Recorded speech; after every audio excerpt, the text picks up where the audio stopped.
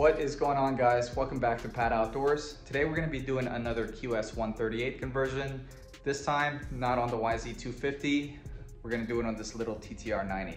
Just a quick recap on this bike in case you're new to my channel. This is a 2003 Yamaha TTR-90 that I picked up last month.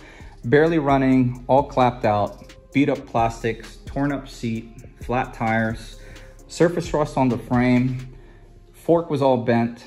We ended up taking the gas engine out because I wanted a lot more power than that anyway, so I had no intentions of rebuilding it. Stripped this thing down to bare frame, got it refinished gloss black, swing arm refinished gunmetal gray, put new tubes in, reupholstered the seat with marine vinyl, cleaned up the plastics as much as I could and put on a brand new vinyl set, straightened out the fork. Now I'm trying to get some power squeezed into this thing. I'm trying to use a similar setup as the one I have on my YZ, but this QS138 kit is from Electro & Co. That was like $1,500. I'm trying to do a budget setup on this. So I'll go over that in a minute, but my goal with this bike is to get it as quick or faster than my KLX, which should be pretty achievable since this thing's gotten pretty close. This is my 72-volt Razor with the Kunray motor and the Kelly controller, but this thing hits 50. So with the parts that I'm using for this bike, I have no doubt that we should hit that. Here's everything that we're going to be using for this project, starting with the QS motor kit. This is a QS138 V3 with a built-in gear reduction. Same exact thing that we're using on the YZ, except this one came with a 428 sprocket rather than a 520. And then this is a Fardriver ND725/30 controller and came with a not so plug-and-play harness, but I'm not mad about it since it came with so many accessories such as this DKD digital gauge display, voltage step-down converter so we can add 12-volt accessories such as headlights, horn, turn signals, brake light. It even came with the throttle with the built-in switches and the mode switching, horn and whatnot, ignition, key. It even came with a Bluetooth dongle so you can connect to the controller for programming purposes. And then I just got a new 428 chain by JT since the stock chain was looking really crusty and it seemed like it was going to be a little short for how we're going to mount the motor. Some M8 by 1.25 hardware since that's the thread pitch on these mounting points. And then it's just some aluminum material that we're going to cut up for the motor mounts. For the battery, I'm using an Amorge 20 amp hour 72 volt with a 120 amp peak, which isn't much, but it should be plenty to move this little tiny bike.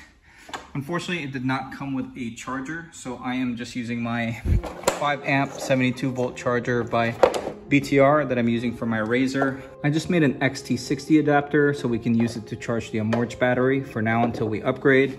And then while we have the bike apart, I'm replacing this blown out stock shock that I had to cut off with one that's over an inch longer and has a heavier duty spring rate. So we can raise the seat height on this bike and make the ride quality more appropriate for a 175-pound adult rider. And then I got all this stuff for less than $1,500. If you are interested in getting more details about the $900 budget QS kit that I'm using, you can check out the unboxing video that I posted about 2 weeks ago. Just for clarification, the price I mentioned for the kit on the YZ earlier did not include the price of the battery or anything else that was needed. This conversion ended up costing over $3,000, but I needed a lot more power for this bike since it's literally 3 times the size of this one, and I'm using it for more serious trail riding. Now this one is set up for lighter trails and just fucking around in general.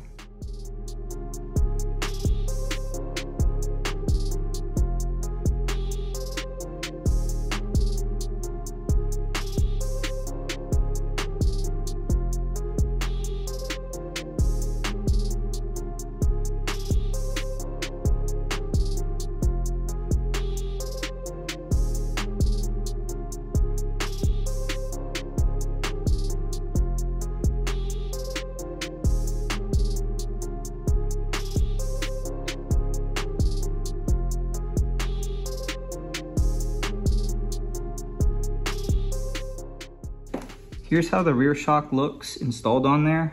I had to make some 10mm spacers to get it to fit nice and snug, since the factory shock has a much wider collar than the aftermarket one. This is just a universal 110 pit bike. shock by TD Pro, but it is hydraulic and it is fully functional. So I forgot I also have to get a longer rear bolt to fully install it, since the old one had to get cut off, but we'll see how it rides when the bike's fully put back together.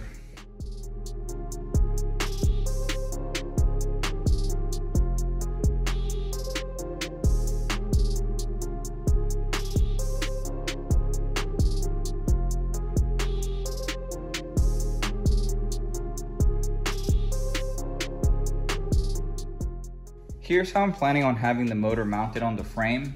The distance between the two mounts on this part of the frame are conveniently almost the same exact width as the mount on the motor. I just had to add 3 washers on each side to get the motor nice and centered, to get the front sprocket to line up with the rear. That is the most important part. But the motor almost looks like it belongs there. I just want to rotate it clockwise a little bit to tuck it closer to the frame. So I might have to fabricate some tabs to get these motor mounts to bolt onto this part of the frame. Let me know what you guys think so far.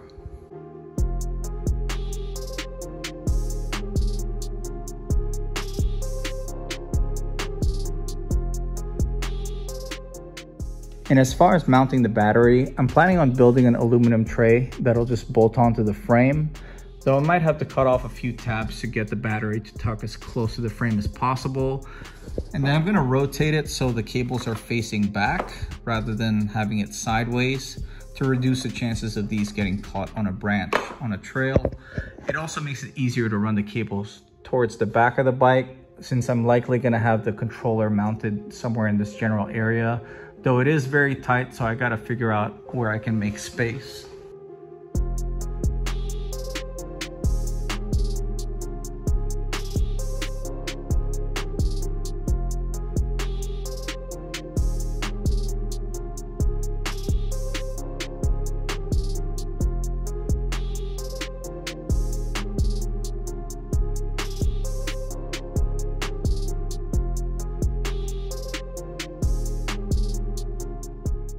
Alright guys, well I may have spilled quite a bit of gas, since I don't think I actually fully drained this fuel tank last time we took it apart.